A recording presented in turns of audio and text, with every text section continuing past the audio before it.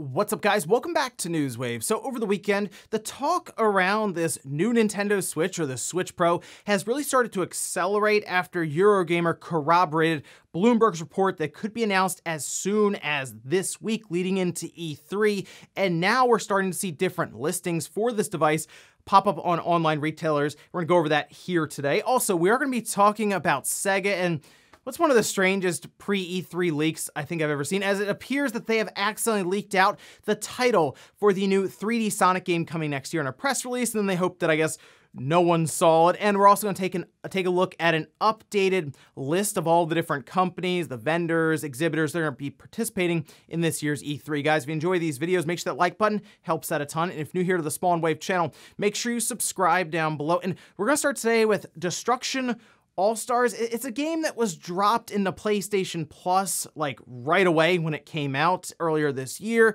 but I haven't really seen a lot of people continue to talk about it after it initially came out. And we have an update now in a developer update on their blog that talks about, I think, issues with the overall population playing online for this game. We can head over here and we can see it says online bots with a community the size of Destruction All-Stars spread out across the world. We do have peak times and low times of player activity for online matchmaking. We want to ensure that matches are filled to capacity with as many real players as possible, but when missing X amount of players, when queuing for a match, AI bots will take the remaining places. The exception to this is Blitz, as a competitive mode, Blitz will never feature bots. So you typically don't bring in bots to fill spots of real humans online if the game's doing well. It does feel like people kind of forgot about this game already. It was a good move for them to drop it into PlayStation Plus, because I don't think a lot of people were jumping out of their seat to go spend $70 for this game. But even that, I just don't think there's enough content in the game now. And I feel like a lot of people are looking at this and saying they made it halfway to what a lot of people wanted, which was a full Twisted Metal. Also, we do have an update for Knockout City, specifically around kind of the trial period that they were doing, which is basically like 10 days after launch. They were gonna let everyone just try the game for free. Turns out they're going to be extending that a bit further. We can see this here on Twitter, where they say block party is over, but new players to Knockout City can still start brawling for free. If your friends are just joining us, they'll be able to play for free and level up to street rank 25 before purchasing the game. That's also enough time to teach them to pass the ball. If you pass the ball in the game, the ball will essentially be more powerful when you throw it faster and all these different things. There's legit strategy in this game, and you know what?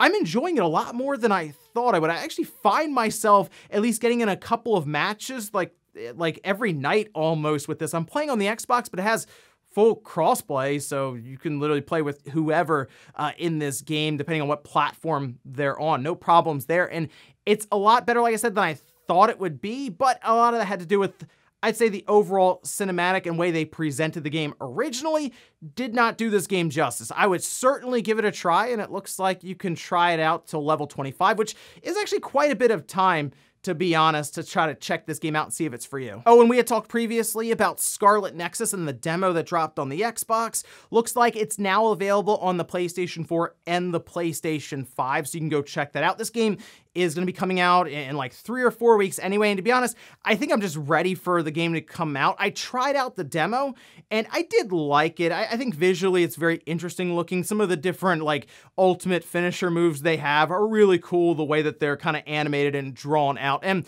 the gameplay itself, more action JRPG, obviously. They have the skill trees and all these things to go with it, so you can progress your characters along. The demos aren't super long. There's 2 different characters you can play as, and it's pretty quick, to be honest. So certainly worth downloading to check out. I believe on the PlayStation it's about 8 gigabytes, so it won't take long at all to try out and see what you think of it ahead of its June 25th release. And guys, with some of the quick news out of the way, let's get into the bigger stuff. Let's start right away with what's probably the hottest topic right now. Is there's a lot of anticipation for Nintendo to make an announcement around this new Switch revision, which wouldn't be there if Bloomberg didn't put their report out. In fact, you know what's interesting is if that report was not put out saying that it was imminent, the announcement that is, we would all be kind of hanging out. Let's say they were going to be announcing it this week, like tomorrow on Tuesday, just as an example.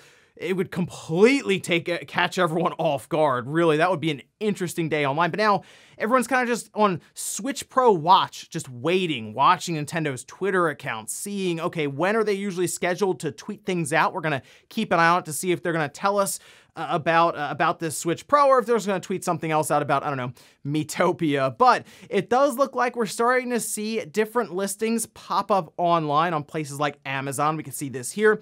This was posted up by Wario64, but it does look like everyone was kind of clipping this and posting it online as a lot of people started to spot this over on Amazon Mexico. We can see new Nintendo Switch Pro. It's obviously a placeholder as there's no picture at all, no real description either. It's just kind of hanging out, I guess, waiting for the information to show up online and be filled. And hey, you know what? New Nintendo Switch Pro. That sounds like something Nintendo would do, doesn't it? I don't think that's the name of it. I don't even think it's gonna be Switch Pro. I think more than likely it's gonna be new Nintendo Switch, because that sounds like something Nintendo would do. Still sticking to Super Switch or Super Nintendo Switch, I think that'd be really cool. Or hey, if they gotta do it, Nintendo Switch with Wii, you know, where the Switch part would be. Anyway, this is not too surprising to see Amazon do a placeholder for something that very well could be getting announced. The fact that Bloomberg reported it, and then we see Eurogamer follow that up, and then we see other people online talking about it.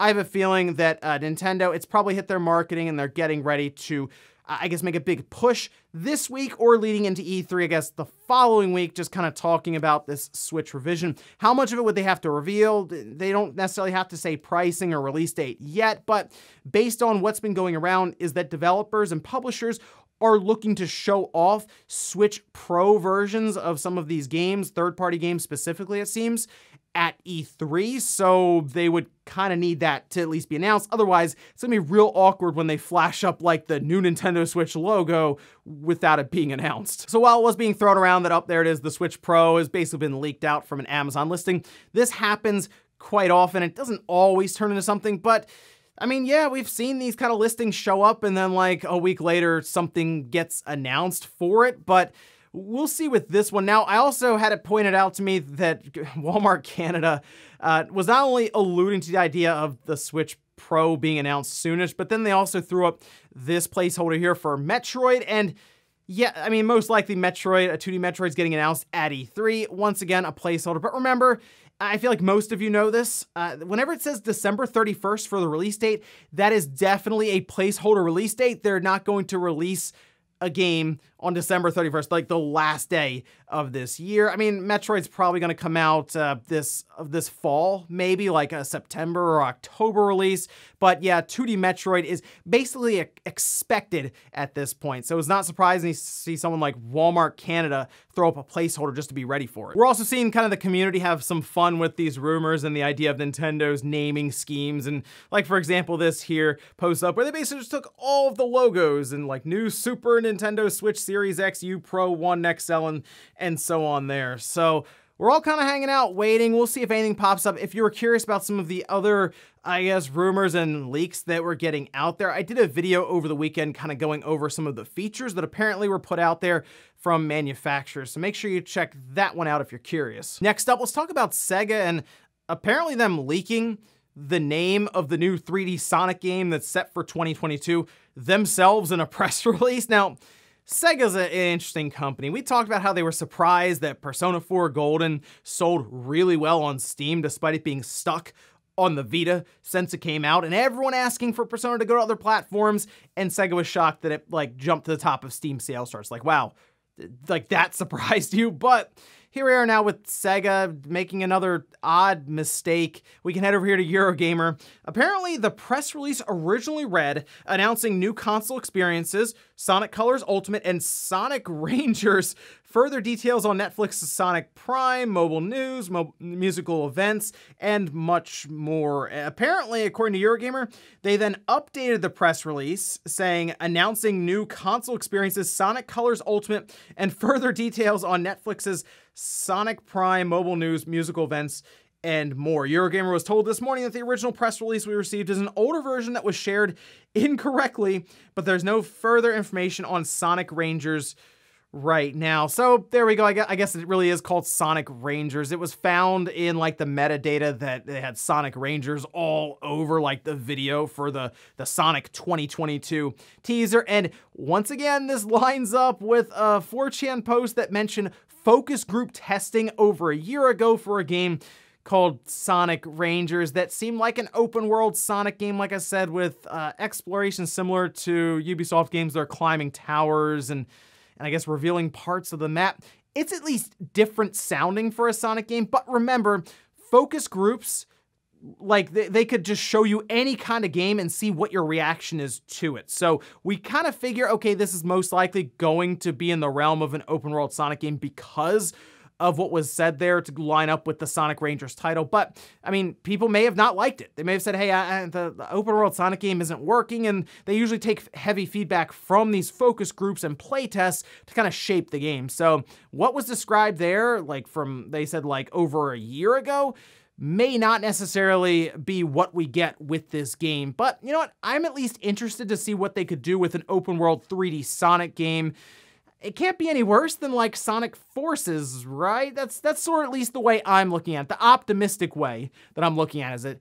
It can't get much worse. Next up, let's talk about E3 and an updated list now for all of the different companies that'll be participating in this online event. And we can see this here. This apparently was sent out through different emails for E3. And you know what? It looks almost like a tier list that they have set up here, with pinnacle sponsors being at the top, that being Nintendo and Xbox. I kind of assume this is mostly in order of like the amount of money that was thrown into E3 from the companies, so they kind of broke them up in that fashion, with Nintendo and Xbox obviously at the top there. Then we have premier sponsors with Ubisoft, Square, and Verizon. You know, I'm really looking forward to Square's presentation, by the way, at E3, especially after talks of that Souls-like Final Fantasy. I don't think anyone was expecting that, so who knows what other surprises Square has in store for us here. Then we have feature sponsors, which would be Take-Two and Razer, and then it gets a little bit more like all over the place. Elite sponsors having Freedom Games alongside of Capcom, showcase sponsors with WB and Sega,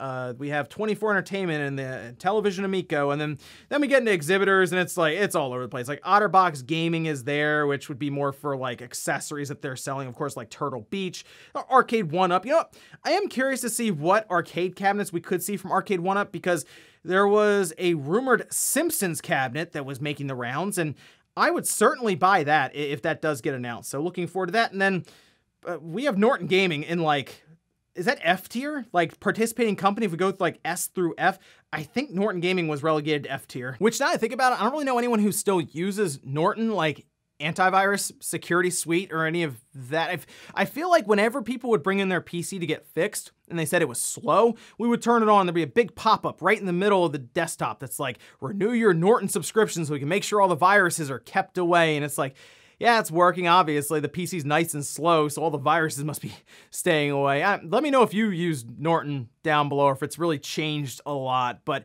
Norton Gaming, I don't know, do people put gaming and Norton right next to each other?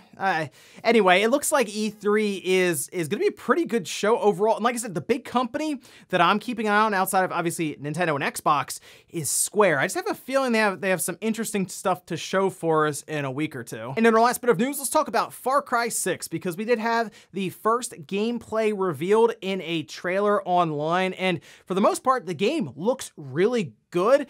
I think a lot of people saw the character models versus the environments, and the character models looked more last gen, whereas the environments that they showed looked incredible at times. Like when they're going through like kind of the woods and you see some of the foliage moving along with the trees, it looked really good. But it does look like they also have last gen systems still in mind here, and it does sound kind of like the Cyberpunk effect all over again. We'll head over here to VGC, where they say, like CD Projekt's game, Far Cry 6 is an ambitious sandbox plan to release across 2 console generations. However, Ubisoft Toronto's David Grivell told VGC that the studio was being really cautious about not abandoning PlayStation 4 and Xbox One with this title. I wonder why that would be, outside of obviously the larger install size. Well, they saw what happened with the Cyberpunk release on the Xbox One and the PlayStation 4, and they made mention that they would be showing gameplay for those platforms before the game comes out.